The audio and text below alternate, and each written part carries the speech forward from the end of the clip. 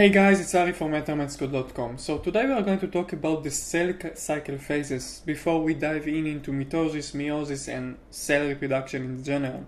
So the cell cycle can be divided into four main parts. So the first part will be the G1 phase, when most of the life of the cell occurs in the G1 phase.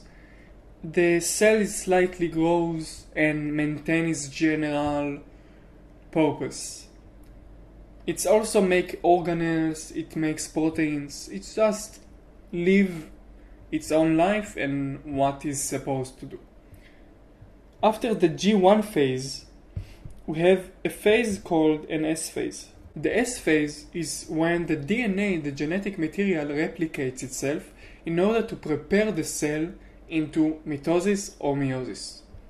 The next step is called the G2 phase, and like the G1 phase,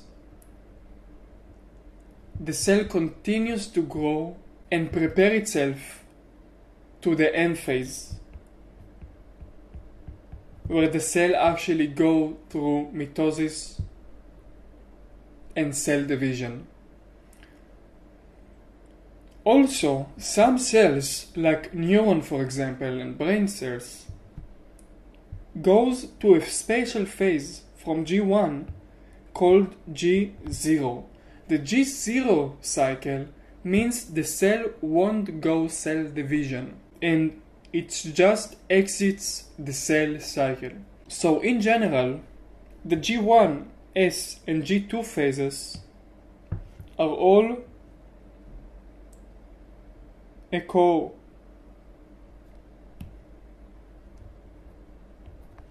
during a phase called the interphase. The M phase is the mitotic phase, when the cell exits the interphase.